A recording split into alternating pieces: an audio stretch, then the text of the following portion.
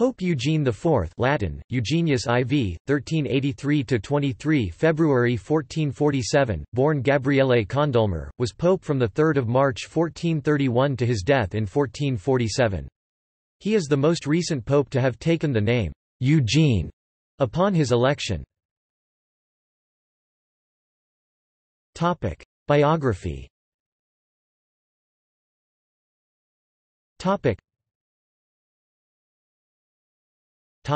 Early life.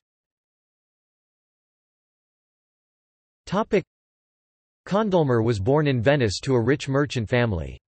He entered a community of canons regular of San Giorgio in Alga in his native city. At the age of 24 he was appointed by his maternal uncle, Pope Gregory XII, as Bishop of Siena. In Siena, the political leaders objected to a bishop who was not only 24, but also a foreigner. Therefore, he resigned the appointment, becoming instead his uncle's papal treasurer, protonotary and cardinal priest of the Basilica of San Clemente. Pope Martin V named him cardinal priest of the Basilica di Santa Maria in Trastevere. He also served as papal legate at Picenum in the March of Ancona. Papacy. Condulmer was quickly elected to succeed Martin V in the papal conclave of 1431. He was crowned as Eugene IV at St. Peter's Basilica on the 11th of March 1431. By a written agreement made before his election he pledged to distribute to the cardinals 1/2 of all the revenues of the Church and promised to consult with them on all questions of importance, both spiritual and temporal. He is described as tall, thin, with a winning countenance, although many of his troubles were owing to his own want of tact, which alienated parties from him. Upon assuming the papal chair, Eugene IV took violent measures against the numerous Colonna relatives of his predecessor Martin V, who had rewarded them with castles and lands. This at once involved him in a serious contest with the powerful House of Colonna that nominally supported the local rights of Rome against the interests of the papacy. A truce was soon arranged. Conciliar reform and papal misfortunes. By far the most important feature of Eugene IV's pontificate was the great struggle between the Pope and the Council of Basel 1431–39, the final embodiment of the conciliar movement. On 23 July 1431, his legate Giuliano Cesarini opened the council, which had been convoked by Martin V. Canon Beaupère of Besançon, who had been sent from Bâle to Rome, gave the Pope an unfavourable and exaggerated account of the temper of the people of Bâle and its environs. Distrustful of its purposes and emboldened by the small attendance, the Pope issued a bull on 18 December 1431 that dissolved the council and called a new one to meet in 18 months at Bologna. The council resisted this expression of papal prerogative. Eugene IV's action gave some weight to the contention that the Curia was opposed to any authentic measures of reform. The council refused to dissolve, instead they renewed the resolutions by which the Council of Constance had declared a council superior to the Pope and ordered Eugene IV to appear at Basel. A compromise was arranged by the Holy Roman Emperor Sigismund, who had been crowned emperor at Rome on 31 May 1433. By its terms, the Pope recalled his bull of dissolution, and, reserving all the rights of the Holy See, acknowledged the council as ecumenical on 15 December 1433 except for the initial unapproved sessions that contained canons which exalted conciliar authority above that of the Pope. These concessions also were due to the invasion of the Papal States by the former papal condottiero Niccolò Fortebraccio and the troops of Filippo Maria Visconti led by Niccolò Piccinino in retaliation for Eugene's support of Florence and Venice against Milan. See also Wars in Lombardy. This situation led also to establishment of an insurrectionary republic at Rome controlled by the Colonna family.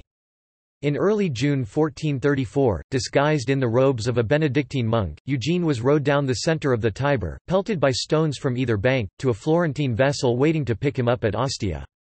The city was restored to obedience by Giovanni Vitelleschi, the militant bishop of Recanati, in the following October. In August 1435 a peace treaty was signed at Ferrara by the various belligerents. The Pope moved to Bologna in April 1436. His condottieri Francesco I Sforza and Vitelleschi in the meantime reconquered much of the Papal States. Traditional papal enemies such as the Prefetti di Vico were destroyed, while the Colonna were reduced to obedience after the destruction of their stronghold in Palestrina in August 1436. Resurgence. Meanwhile, the struggle with the council sitting at Basel broke out anew. Eugene IV at length convened a rival council at Ferrara on 8 January 1438 and excommunicated the prelates assembled at Basel.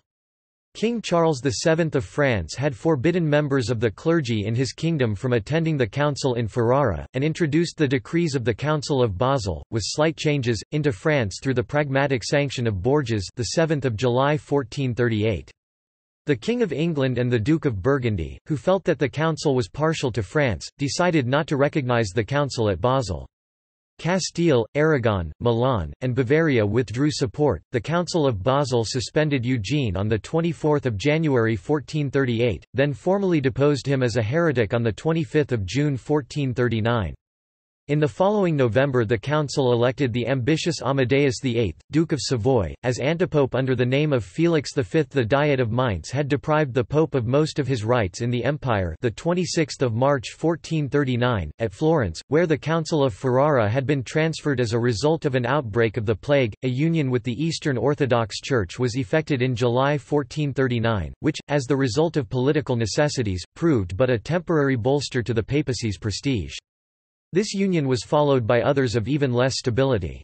Eugene IV signed an agreement with the Armenians on the 22nd of November 1439, and with a part of the Jacobites of Syria in 1443, and in 1445 he received some of the Nestorians and the Maronites. He did his best to stem the Turkish advance, pledging 1/5 of the papal income to a crusade which set out in 1443, but which met with overwhelming defeat at the Battle of Varna.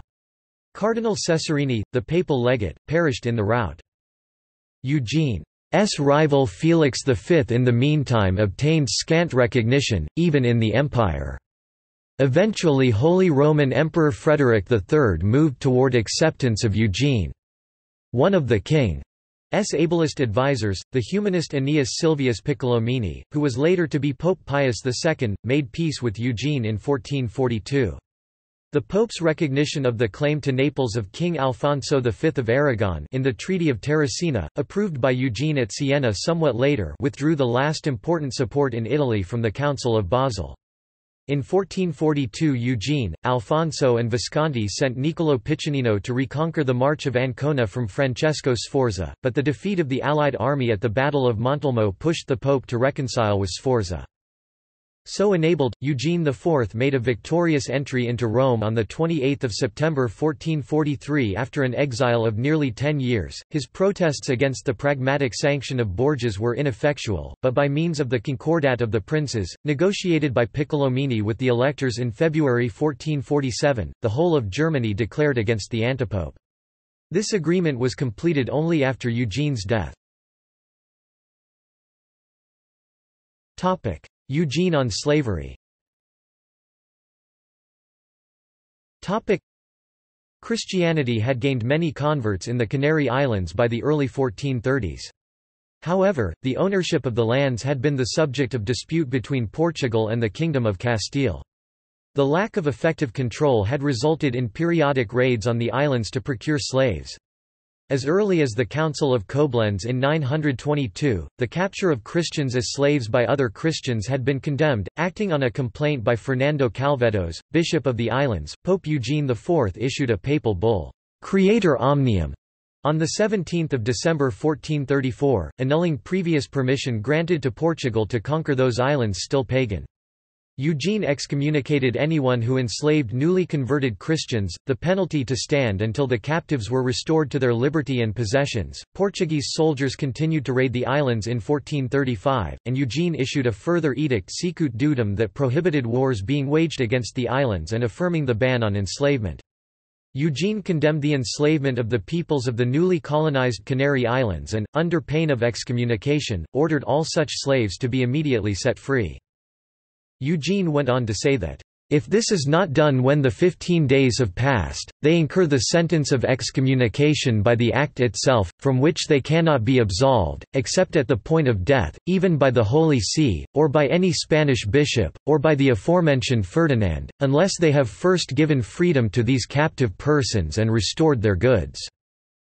4. The specific reference to Spanish bishops and Bishop Ferdinand of San Marcial del Rubicon in Lanzarote suggests that the Portuguese were not the only ones engaged in slave raids in the Canaries. Eugene tempered sicut dudum in September 1436 with the issuance of a papal bull in response to complaints made by King Edward of Portugal that allowed the Portuguese to conquer any unconverted parts of the Canary Islands. According to Raiswell 1997, any Christian would be protected by the earlier edict, but the unbaptized were implicitly allowed to be enslaved. Following the arrival of the first African slaves in Lisbon in 1441, Prince Henry asked Eugene to designate Portugal's raids along the West African coast as a crusade, a consequence of which would be the legitimization of enslavement for captives taken during the crusade. On 19 December 1442, Eugene replied by issuing the bull Ilias Key, in which he granted full remission of sins to those who took part in any expeditions against the Saracens. Davidson 1961 asserts that, "In Christianity as in Islam, the heathen was expendable." Richard Raiswell interprets the bulls of Eugene as helping in some way the development of thought which perceived the enslavement of Africans by the Portuguese and later Europeans as dealing a blow for Christendom. Joel S. Panzer views sicut dudum as a significant condemnation of slavery, issued 60 years before the Europeans found the New World. Death and legacy.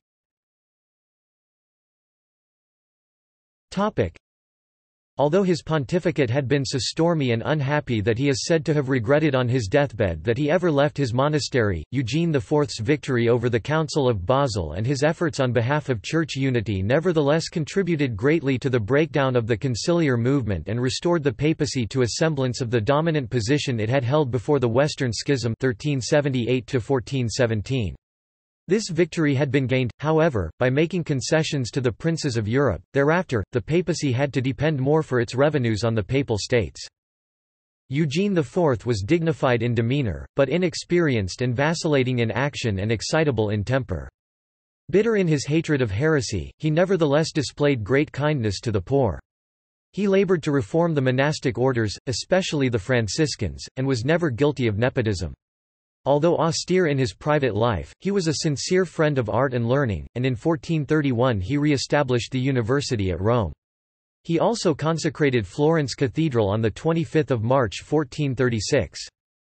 Eugene died in Rome on 23 February 1447 and was buried at St. Peter's by the tomb of Pope Eugene III. Later his tomb was transferred to San Salvatore in Loro, a parish church on the other bank of the Tiber River. Fictional depictions.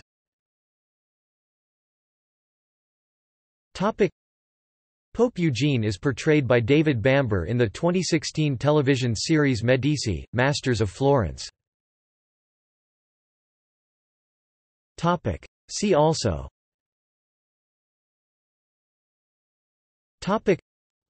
List of popes. Notes.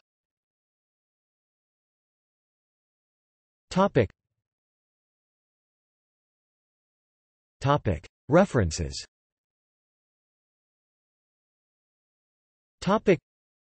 Dulles, S. J., Avery. Development or Reversal? First Things Magazine, October 2005. Maxwell, John Francis. Slavery and the Catholic Church, Barry Rose Publishers, 1975. Panzer, Joel S. The Popes and Slavery. The Church in History Center, the 22nd of April 2008. Rendina, Claudio, 1994. I Capitani di Ventura. Rome, Newton Compton. p. 355. The Historical Encyclopedia of World Slavery, contributor Richard Raiswell, editor Junius P. Rodriguez, ABC Clio, 1997, ISBN 0-87436-885-5. Christopher Columbus and the Enslavement of the Amerindians in the Caribbean, Columbus and the New World Order 1492–1992, Sud Badillo, Jalil, Monthly Review. Monthly Review Foundation, Inc. 1992. Highbeam Research, 10 August 2009. A Violent Evangelism, Luis N. Rivera, Luis Rivera Pagan, Westminster John Knox Press, 1992, ISBN 0-664-25367-9. The African Slave Trade, Basil Davidson, James Curry Publishers, 1961, ISBN 0-85255-798-1. A Successful Defeat.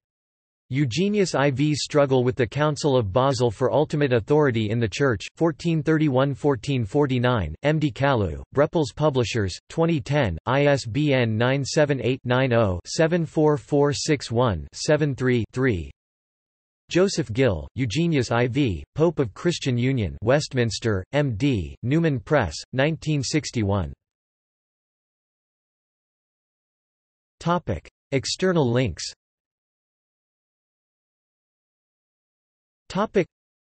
Kerp, T. David. A Necessary Bondage? When the Church Endorsed Slavery. Crisis Volume 23, No. 8, September 2005.